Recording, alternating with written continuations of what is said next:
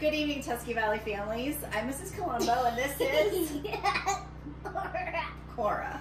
And we want to say thank you to Grandma Patsy and the Outer Banks for sending this book of Madeline stories to Cora for Christmas. And this is one we're going to share with you this evening. Yeah. In an old house in Paris that was covered with vines lived 12 little girls in two straight lines.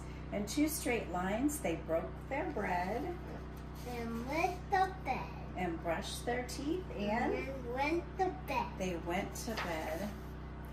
They smiled at the good and they frowned at the bad.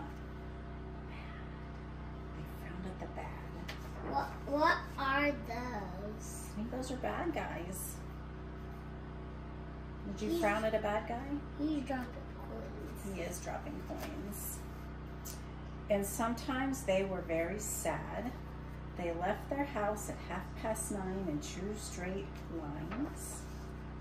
In the rain or shine, the smallest one was Madeline. Madeline, there she is. She's the smallest little girl.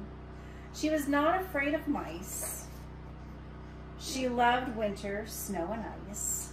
And then she loved the tiger. Yeah, so to the tiger at the zoo, Madeline just said, pooh, pooh. Was she afraid of the tiger? No. No, she was very brave, wasn't she?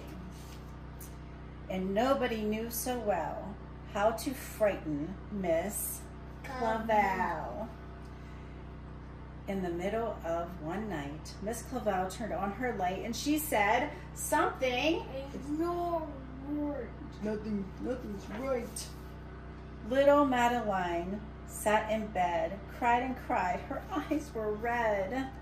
And soon after Dr. Cohn came. Why is her dropping tears dropping on her bed? Oh, she's not feeling well. Why? Her tummy hurts.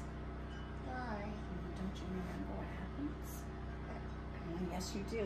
Watch, I'll bet you remember. And soon after Dr. Cohn came, he rushed out to the phone. Nurse, he said, it's an appendix. Everybody had to cry. Not a single eye was dry. Madeline was in his arm in a blanket, safe and warm. In a car with a red light, they drove out into the night. Madeline woke up 2 hours later in a room with flowers. Yep, pots of flowers, yes. Madeline soon ate and drank. On her bed, there was a crank. And then there was a bunny. Yes, so the crank on the ceiling. Little bunny, I'm taking you home. Got the shadow, throw it in my home. You're going to take the rabbit shadow? And sometimes it looked like a rabbit. Outside were birds, trees, and sky, and so 10 days passed quickly by. One nice morning, Miss Clavel said, isn't this a fine day to visit Madeline? Visitors from 2 to 4 read a sign outside her door, tiptoeing with solemn face, with some flowers in a vase. In they walked and then said, ah, when they saw the toys and candy and the dollhouse from Papa. But the biggest surprise by far, on her stomach was a scar. Her scar from getting her appendix out. Goodbye, they said, we'll come again. And the little girls left in the rain. They broke their bed and brushed their teeth and go to bed. You are exactly right. They did.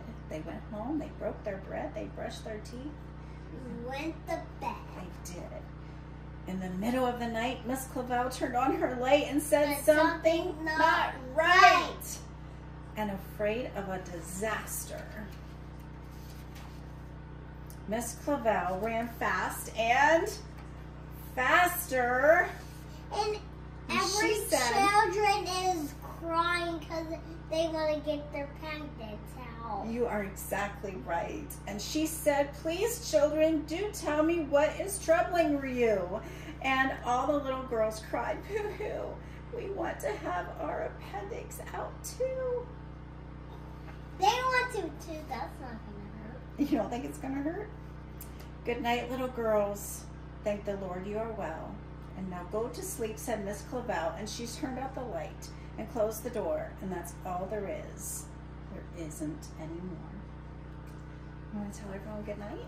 Good night.